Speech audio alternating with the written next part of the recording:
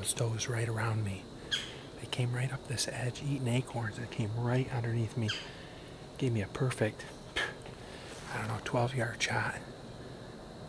But I'm gonna keep it nice and quiet because I saw where that went. I'm pretty sure that she went down right over there. Perfect pass-through shot.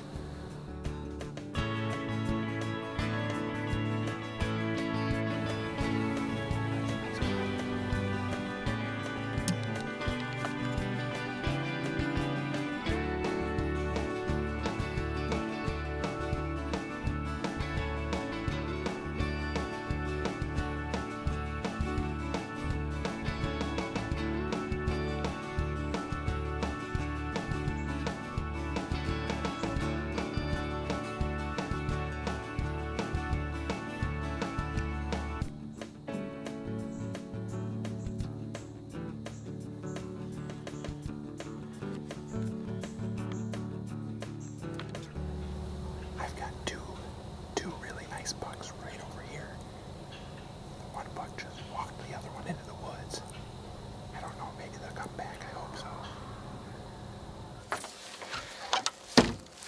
Well, I think we made a good shot on this doe. I wasn't quite sure, so we let it sit, and I had some nice bucks around me tonight, so I wanted to make sure and wait just a little bit longer. But I got my two boys here. This is Drake, this is Reed.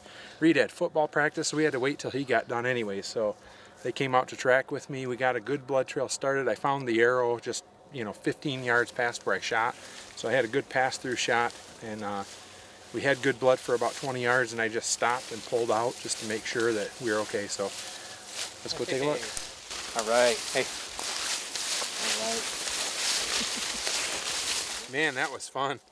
That was I wish you guys could have been with me, but you got stick tights all over your football gear. Yeah, I do. You think your coach is gonna like that? No.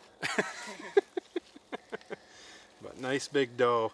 I've been shooting this Two Tracks Ogemaw since last year, and just switched my arrow combination this year, shooting some Black Eagle X Impacts and some different broadheads by Valkyrie Archery, and holy cow.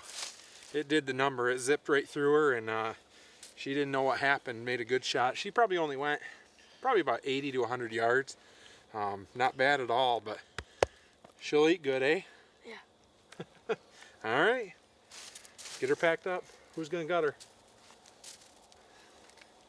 Oh, you drew the short straw.